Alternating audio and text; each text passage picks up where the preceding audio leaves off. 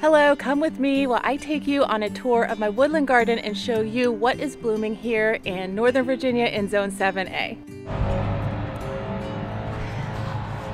Here you have the non-native wood anemones. They are in full bloom and are just about to go over. They're really pretty, they're just not native. And then intermixed and to the side of those are the golden alexanders. I talk a lot about golden alexanders, right? And these ones over here, I think because maybe it's a little shadier, these guys bloom a little later. So what's happening now is they're emerging and the jack and the pulpits are emerging. So this is the pulpit here and that's the jack, and they will take over this whole bed. And in addition to those, we'll have the May apples here that are have just started coming up this week. These are the May apples.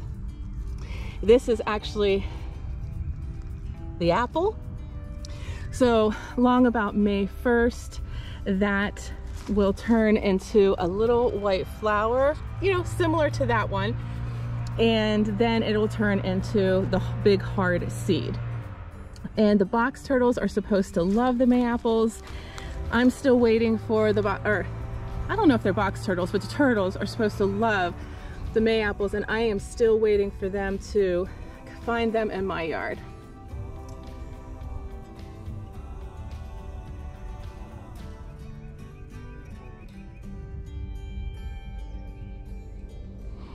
Also, we have a little bit of phlox here on the edge. Here's some sensitive fern stalks. Those will start coming up. I really think they're too big for where they are, but we'll see.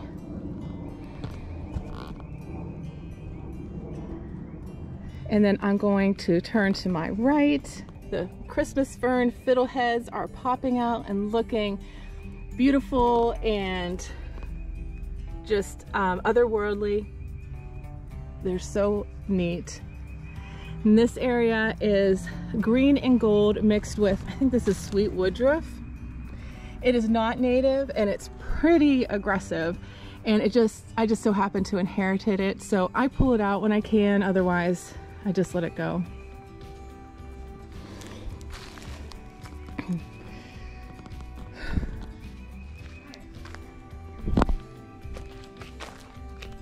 You leaving? Oh, okay. What are you doing? With your backpack? Oh shoot, what happened? Okay. Let's see. Coming down a little further, this whole area is whitewood aster, and the whitewood asters are really starting to get going. And what I really love about the whitewood aster is that the older they get, they have like purple stem and purple veining on the back of their leaves, so it's pretty cool. And this here is a support for coral honeysuckle and virgin's bower. Here is my red bud that I grew from just a tiny little twig. Soon the leaves will become their full size and the leaf miner bees will come and just take beautiful circle half moon cuts out of the leaves, and it just adds to the beauty of the redbud. Here's some non-native astilbe, and then my witch hazel, which actually has leaves on it this year. This the way I've staked this witch hazel seems to have kept the deer off of it this year. So what I did is I just circled it with whatever wire that is, and then I've been pulling it up higher as the witch hazel has grown taller. So it looks like that's really worked this year. Okay, going over to my left again, you see more of the May apples, and then this patch will be spiderwort. There's some coming out now. Those yellow leaves are spiderwort.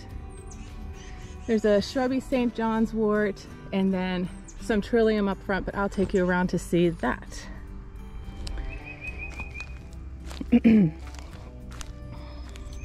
This whole area here will be full of greenery. In a couple months, this area gets green later than some of the front areas, and I think that's just because of the different plants that I use. And I'll show you, we have some goat's beard that is leafing out. And goat's beard is like the native version of astilbe. And supposedly goat's beard is supposed to be pretty aggressive. And I don't find that to be the case in my yard. I remember buying a goat's beard at a native plant nursery and someone says, oh, you're gonna have that everywhere. Well, I don't. And it's hard to keep the deer off of it. But doesn't look like much now, but it will soon. Okay, I'm gonna go to the front of the garden. The other side, actually, just to show you my trilliums. Here are the trilliums. I inherited these, and I just have this tiny little patch, and I've had this tiny little patch for like 5 years, and I just wish it would grow. But anyway, here's more of the spiderworts that I was telling you about. I'm gonna get back on the path here. So there's a path here that leads you out to the yard. And over here, there will be ferns and jack-in-the-pulpits. Here's the jack-in-the-pulpits. And then on this side, I have Philadelphia fleabane. I think that's what it is anyway. And Heuchera americana, the straight species. And then some carex. Walking up the path further, there's the green and gold that's starting to grow up a little bit. The green and gold stays like, it's pretty much evergreen, but it recedes a little bit into the ground over the winter. Next to the green and gold, this is a patch of whitewood aster. Behind it is the Allegheny pachysandra, and in front of it is the native ginger, which the deer eat. The deer eat a lot of this. The whitewood aster, actually, I don't mind it getting nibbled too much because it doesn't bloom until late, so it's able to recover. The ginger, that's much different. It really damages the plant when they eat it because the leaves really don't come back. Here are some sprouts of the Allegheny pachysandra. What I think they're so cool, kind of like the fiddleheads on the Christmas fern, where they look like otherworldly. And there we have Solomon seal, or false Solomon seal. I'll post on the, I'll throw up something on the screen. I always forget if the native is the false Solomon seal or if it's the regular Solomon seal. So more Solomon seal and native gingers. In here as well, I have Christmas fern and more Allegheny pachysandra. And in this bed, I keep putting more and more ground covers in here because the jack-in-the-pulpits that you see popping up everywhere, those are ephemerals. So in this area that I was showing you, there are a ton of jack-in-the-pulpits, and the jack-in-the-pulpits are great. The only problem is they're ephemeral. So by mid-July, they're looking ratty and dying back. And so when they die back, there's nothing there. So I've been trying to put a lot of ground covers. So Christmas fern, carexes, Allegheny pachysandra there, so that I have a carpet of green when they die back. So I'm really excited to see this year if what I did last year helped. Maybe I did a lot of root cuttings and things like that, so it might not be the effect that I'm hoping for, but we'll see. Okay, further down the path here, here's a single epimedium that I purchased before I got into natives, and it has basically stayed there and has done nothing. So it hasn't taken over anything, so that's fine. And then there's a Brunner that I am moving up front. On the other side of the path this is like a hellebore patch, and I have the native Virginia strawberry as ground cover. And in the shade, it does not spread nearly as fast as it does in the sun, just a FYI. And then I have a patch of golden ragwort. Moving over to the left. Oh, I didn't even see this. Okay, so in here, these are brand new bluebells that I put in last year and they're blooming. That's awesome. And this is Carex sprengali, which is native a little further north. And then there is a lot of whitewood aster and some Allegheny pachysandra. So this is a brand new bed from last year that I put in, and it looks like things are coming up, so that's great. And all those things will spread, all those plants will spread, and eventually it will be as full as the front of the garden. Back to the left. This area is lady fern and Heuchera americana, which is slowly coming out. There's the lady ferns. The lady fern will get about 2.5 to 3 feet tall. Actually, that might be tiarella. I'm not really 100%. And then here I inherited these primulas. I think that's what they're called, from the previous owner. I've just been separating them, making a little patch. They're really, really pretty, and they don't seem to be too aggressive. I'm considering putting them in pots on the deck because the deer do get to them, and I could replace it with something native.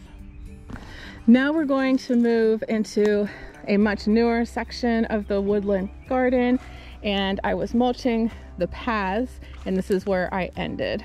I need to get a new chipdrop.com. So there's a little path here that goes out to the yard, and then I have a red bud right here. Oh, you know what? I need to check on my persimmon that I planted. I want to see if we're getting any buds or anything. I don't know. What do you think? Planted 3 of those. We'll see. Okay, so around the red bud, down the path, I have an area here. This whole area will be, I think it's hay-scented fern, and I have a couple native trees that I put in over here. This is I didn't put this in, but this is a devil's walking stick. And then if you have watched my other videos, here's a fringe tree, and you can see it's starting to come alive. This is like the only spice bush that's done well in my yard.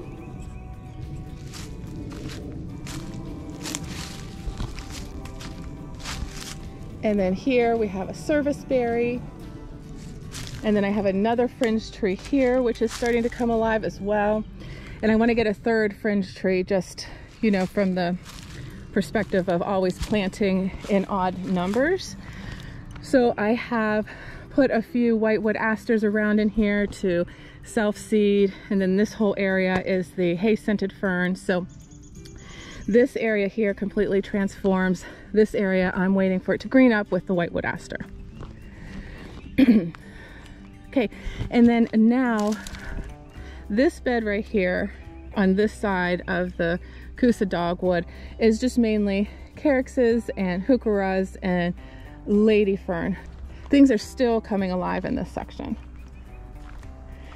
This little area here is a lot of lyre leaf sage and woodland grasses. So this is lyre leaf sage. I absolutely love it. It's a great self-seeder. And then this is wood reed grass. So I'm really loving the combination of the lyre leaf sage and the wood reed grass. So that starts like here and comes down this way. This is the dry creek bed that weaves up there. And then here is the Virginia waterleaf, which is getting bigger. This is supposed to spread really fast. I hope so, because I want it to take over this area. So the lyre leaf sage comes around here, and then I have the Virginia waterleaf coming down here.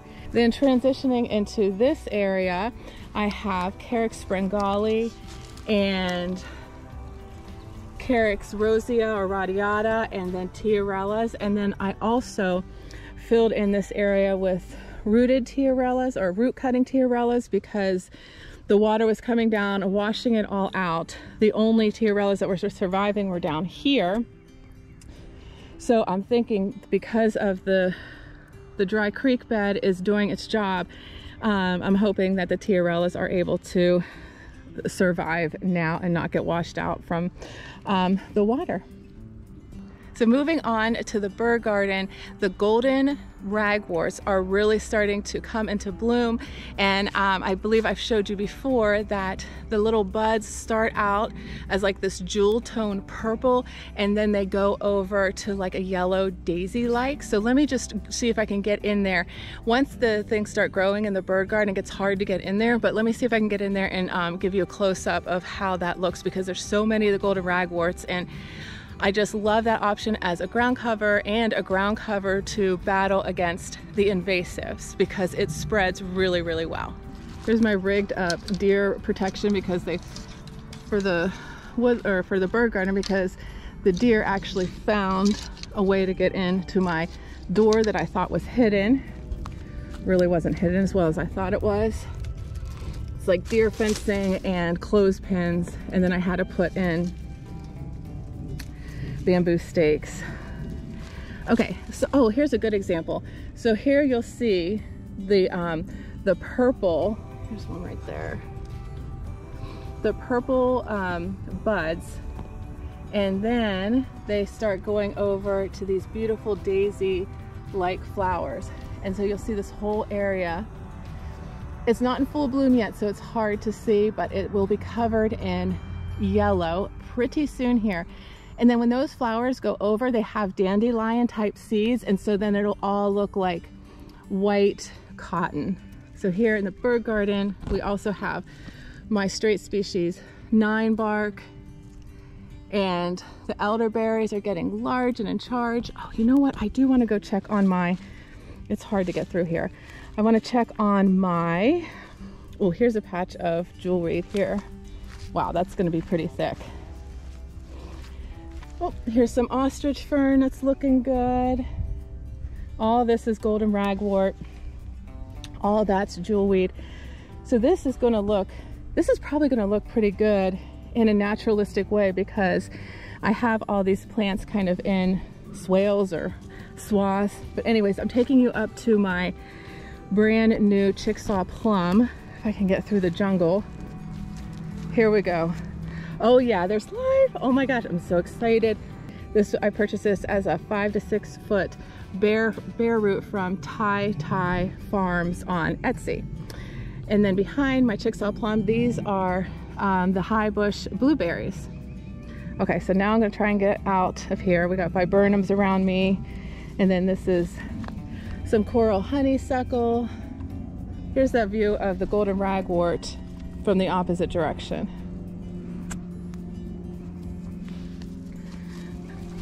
Go, girl.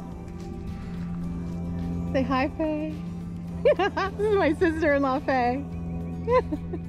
Looks great out here. Thank you.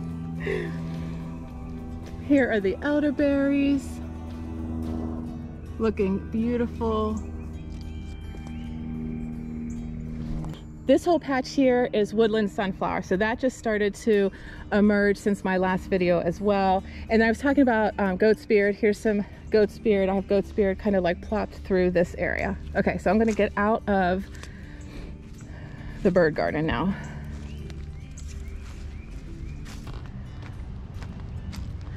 So that's where I came out of the bird garden, and now I'm coming up a path to the yard. Let me turn around. This path is lined with Carex flaccosperma. Right over here, now I'm looking, so just for reference, I'm looking down into the woods where before I was looking up to the house. So this is the top of the dry creek riverbed, and then to the right is a new bed. I pulled this out last year, and I have more of that Philadelphia fleabane. This is a tick seed, I believe. And then I have this new sedge that I'm really excited about. I can't remember the name, but I'll put it up on the screen. So I have that. And then here is going to be obedient plant. This is a really wet area.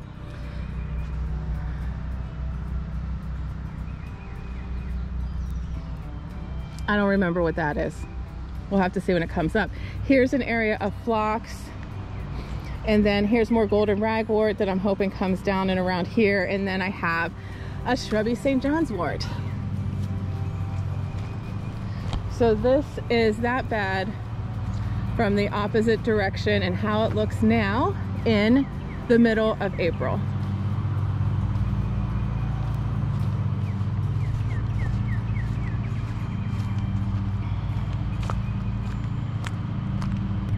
Now we'll walk down the path through the woodland, and then I have this area here which is lined with Carex and Fibula, and then in the bed behind it I have golden Alexanders and goat's beard that the deer eat, and then I'm trying to start a patch of Virginia bluebells.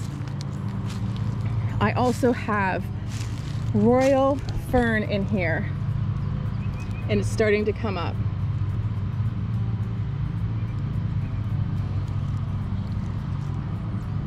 Behind that is more Carexes and another hellebore patch. This is the area that I'm going to find something to put in between all these Carexes. Walking, if I go walk down that path, that goes up to the yard, up to the cutting garden. And then next to that path, this is the pawpaw patch. Someone had asked me if I had pawpaws, and I do.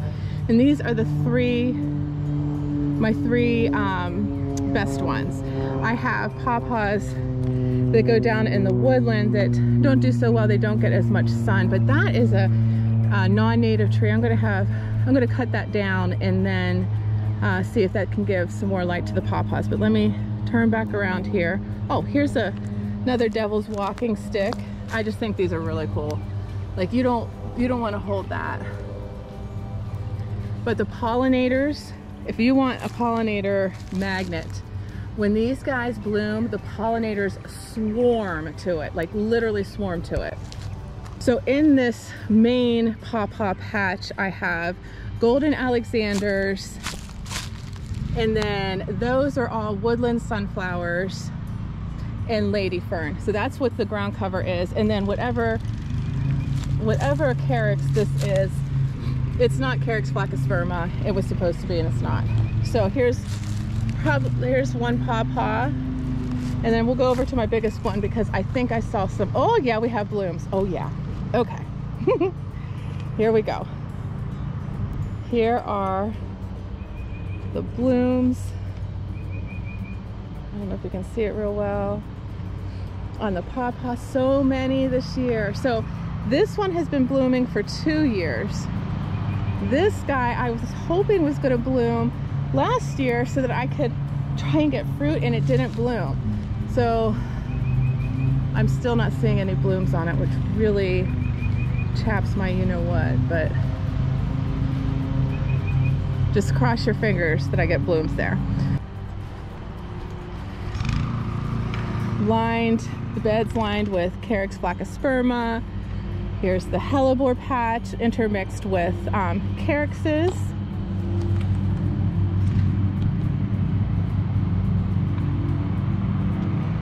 There's the other side of the bird garden. I'll have some cinnamon fern coming up here soon, just slightly behind the fence. Okay, so I'm going to take you up to the top of the yard just to give you a view of the woodland, like a cutback view of the woodland. So that's where I took you into. This comes down, this is where I have all the anemones right now, which will be the jack and the pulpits. There's a little wildlife area with the pond.